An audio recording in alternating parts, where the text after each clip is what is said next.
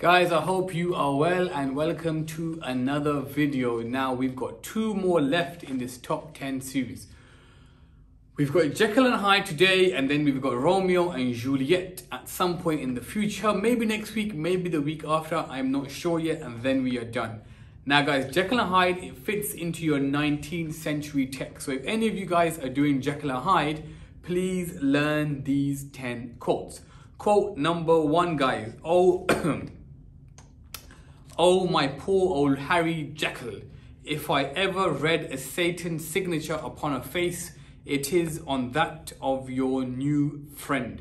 This is a beautiful quote, guys. This is a beautiful quote when it comes to looking at Utterson, when it comes to looking at Jekyll, and when it comes to looking at how Utterson views Hyde. There's so many layers to this quote. The first point you want to look at, guys, is the way Utterson views Hyde. He's not saying, guys, that he reminds him of the devil. It's almost as though he's been stamped by the devil. He's got Satan's signature on his face, as though Satan has given him the seal of approval.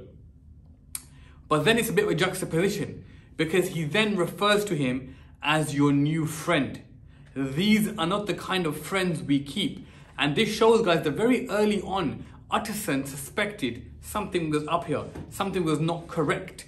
But he stayed quiet, he didn't do much, and he remained sealed when it comes to his lips.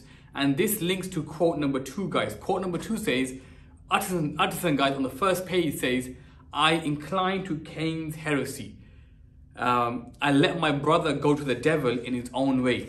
Now, guys, this quote, for me, sums up the entire book, the entire novel.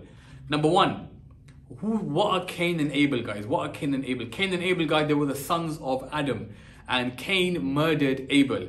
Now, the first thing Utterson says is, I'm inclined to that kind of evil nature. I'm inclined to that dark side. But more importantly, it's not the evil nature that inclines him. Second part, I let my brother go to the devil. He implies that when Cain killed Abel, Cain let Abel go to the devil, which first is a bit of a jab when it comes to religion. It's a dig at religion, because most people believe that Abel went to God and so on, but he's saying Cain went to the devil. But it foreshadows the text, because it's exactly what he does. Who is his brother? Jekyll. He literally watches Jekyll decline, decline, decline, decline. Turns the other cheek, turns the other cheek, turns the other cheek. He only gets involved at the end of the text when he's forced to get involved. So guys, that text, that quote, sorry, I let my brother go to the devil, is juxtaposition again, because why would somebody let their brother go to the devil? But he does, because it's that point that keeps coming up in this play. They ignore each other's shortcomings. They ignore each other's sins. They don't really help. Okay.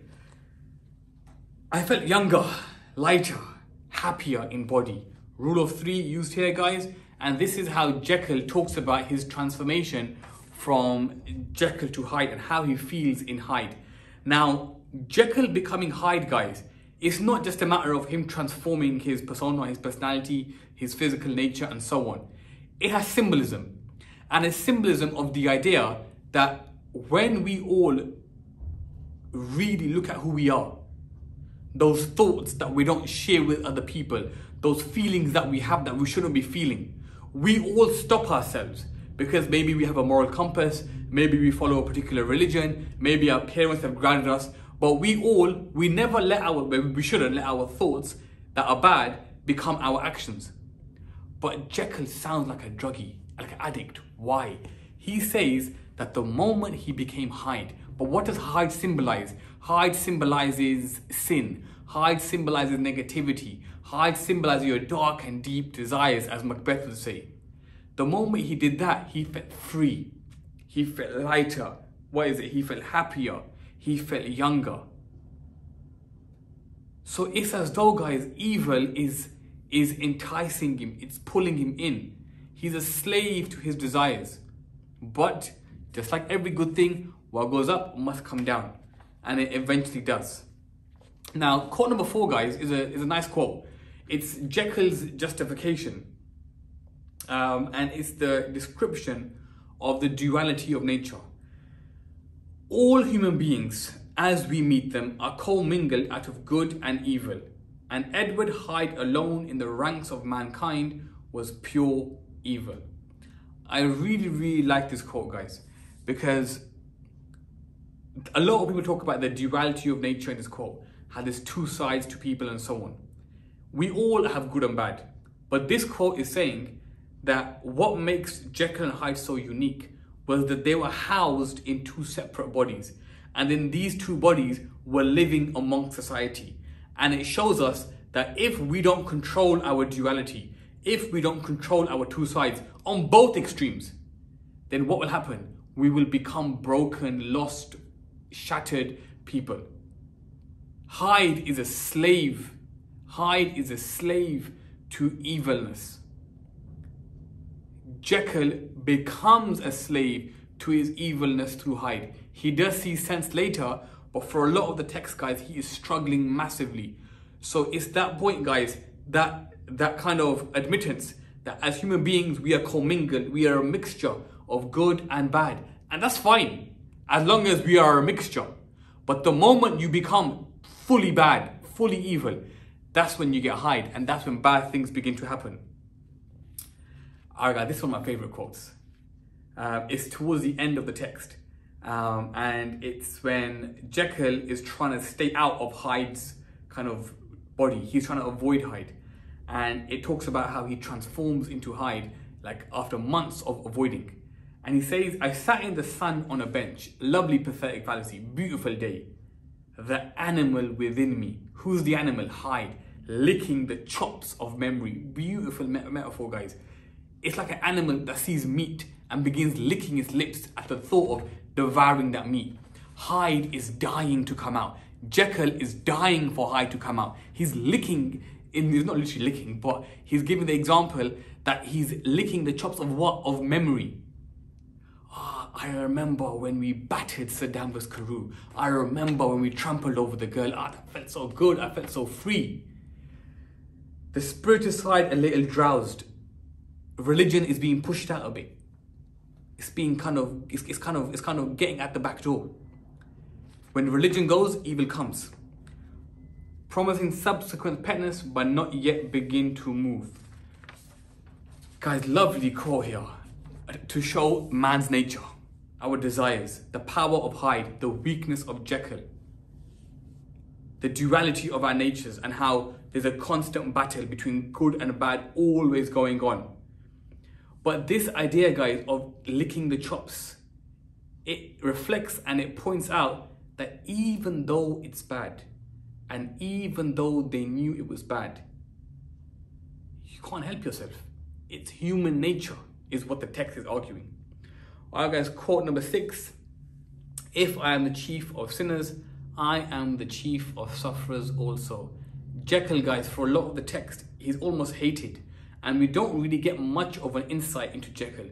When I say he's hated, guys, I mean he's hated by the reader because we don't really learn much about him. But we have a very strong insight here. And for me, guys, this quote, what's the word I'm looking for? It highlights the theme of a lot of 19th century texts. This Frankenstein and so on. Don't mess with God. Don't try to be God. Frankenstein tries to create a monster. Jekyll tries to create Hyde. In the pursuit of freedom, in the pursuit of happiness, they suffer tenfold. He clearly says that if I have done bad, then I have also suffered for my sins. Do not try to mess with God, guys. Alright guys, 7, famous one. With ape-like fury, he was trampling his victim underfoot and hailing down a storm of blows under which the bones were audibly shattered. Guys, ape-like fury, it links to Darwin's theory of evolution. Hyde is like an unevolved creature. He's stuck on the timeline of evolution, if you believe in that. He was trampling his victim, guys. Smash, smash, smash. And hailing down a storm of blows under which the bones were audibly shattered. You can hear it. You can hear the bones breaking. You can hear Saddam Hussein literally breaking apart. No human being is capable of this. This is the work of an animal. Now, I'm not saying the Hyde was literally an animal, But it's that point, guys. In creating Hyde, Jekyll has almost gone backwards on the line of evolution. He's not moved forward. He's not made any advancements. He's behaving like men and women used to behave back in the days when they were still evolving. And that is the common theme that comes across with Hyde. Number 8, guys, the man trampled calmly. You got your oxymoron there, because no one is trampling calmly over bodies. The child's body and left her screaming on the ground. It sounds nothing to hear, but it was hellish to see. Again, guys, this is a lovely example of the desire, of the id in full flow. Why is that? Because again, he's trampling not over an enemy, not over a potential enemy, just a random innocent girl on the streets. But it's again that point of letting your desires run wild. Now you have the juxtaposition in the fact that he's trampling over a girl, and then you have the oxymoron of him trampling calmly over the body, because no one tramples calmly over bodies. Next one, guys, this is a good quote to use for the contrast of the rich and the poor. Say the street shone out in contrast to his dingy neighborhood like a fire in a forest. This is a beautiful quote to show the divide between the rich and the poor. This is now talking about where Utterson saw Hyde sneaking into, and it talks about it as a fire in a forest. It stands out like a sore thumb. You can tell that this is where the poor people lived and this is where the rich people lived. And it brings the class divide home. It brings the injustice of London home. And finally, guys, is the quote about a man who realizes that he has no control. I swear to God, I will never set eyes on him again. I bind my honor to you that I am done with him in this world. It is all at an end. And indeed, he does not want my help. You do not know him as I do. He is safe. Let's forget this part, guys. Let's look at the top part. Jekyll is promising, guys. Jekyll is promising that he will never see Hyde again. Hyde is gone.